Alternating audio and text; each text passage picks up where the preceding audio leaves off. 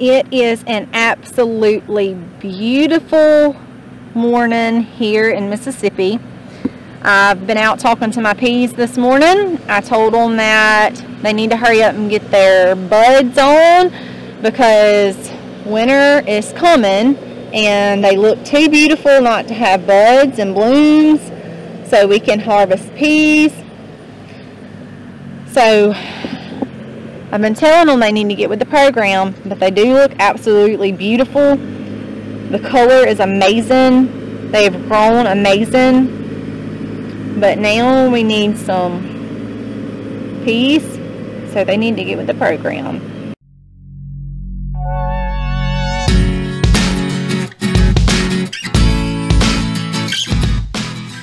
Colby actually planted this, but these are going to be our mustards, collards, greens, and I'm not sure real well how the sun is doing on that, so just let me walk down. As you can see, much of that is coming up. Looks absolutely beautiful. Row after row. We've been very, very impressed with the silage tart method. Now, as you can see, lots of sprouts. Woohoo! So I wanted to give y'all a quick update of where we are on our little piggies. Now, as Colby told y'all, he mentioned they're going to actually be over there in those woods. But we're not going to put them over there until they're big enough,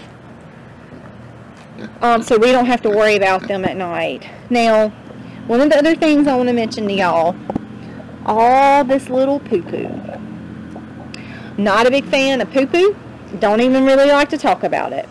But Peppa and George have one little corner right over there, and that's where they've always used the bathrooms, right over there.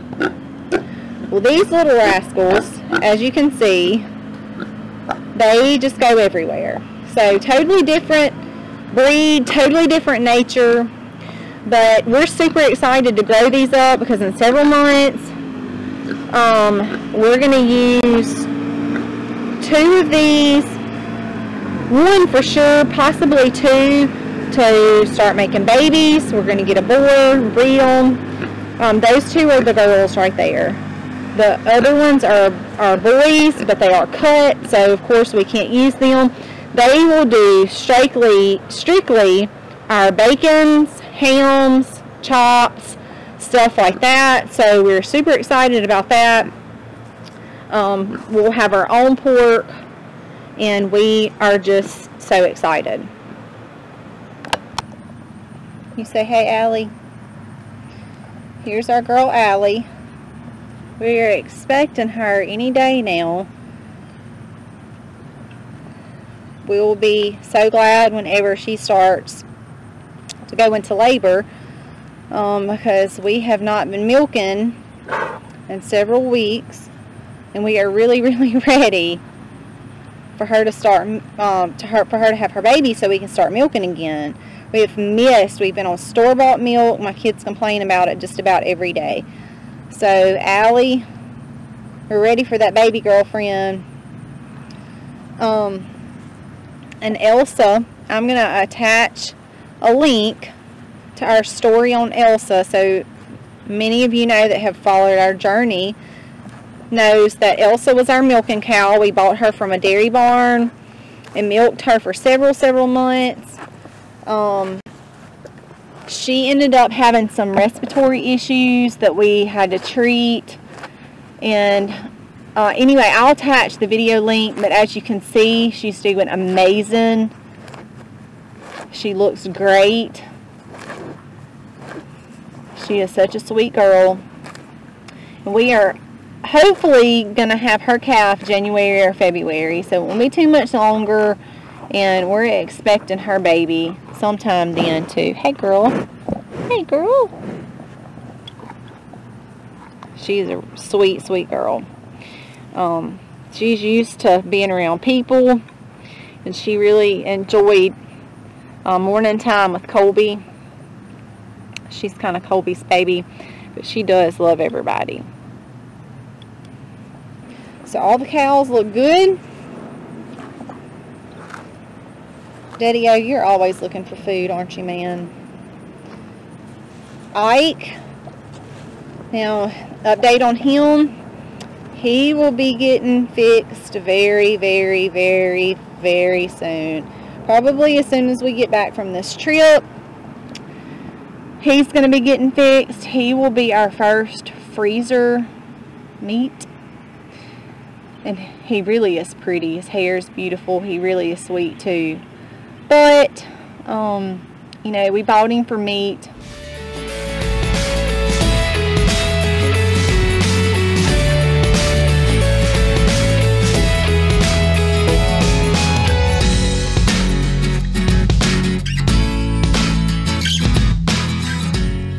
Y'all have heard us mention several times, our asparagus are back here. They are only a year and a half, well, they're going on their second year, so we still have another year. If you don't know much about asparagus you harvest on the third year. I planted these from seed, so we still have another year to go before we actually start harvesting asparagus off here, but we're one step closer. By putting the seeds in the ground, letting them grow, it just gets you one step closer. These are just some of my other herbs. Y'all heard Colby talk about those. So here are our soil block things that we started. So, oh man, our writing is gone. Oh, that's not good. So this is going to be Brussels sprouts. I can still see some of it. Brussels sprouts row. This is cabbage. So I've seen some of that. It looks great. This is spinach. I can tell from what it looks like. Rows of spinach. This is going to be broccoli, I believe. Nope, cauliflower. We've got broccolis. That's more spinach. That's going to be your different types of lettuces here. So as you can see, this is different types of lettuces here too. Yeah, that's called salad bowl. I was looking for my heirloom lettuce. Salad bowl.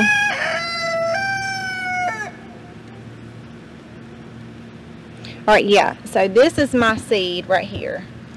And you can see that it is so much taller.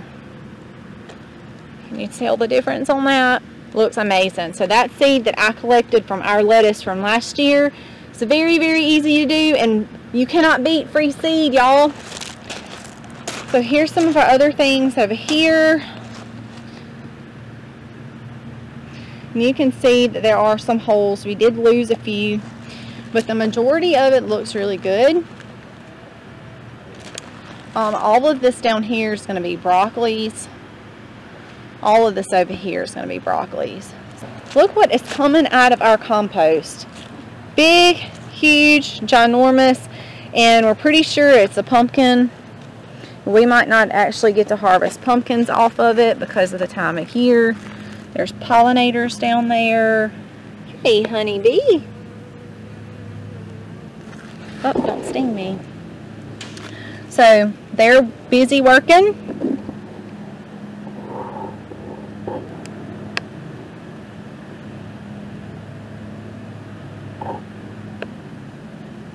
Isn't that amazing? They just know just exactly what to do. That's one of our honeybees. We're just going to let it go, and whatever we get, we get. We also have volunteer lettuce. So this stuff, we're just going to let go. What we will probably do with this lettuce, since it's in the compost, is give it to our chickens, who loves lettuce.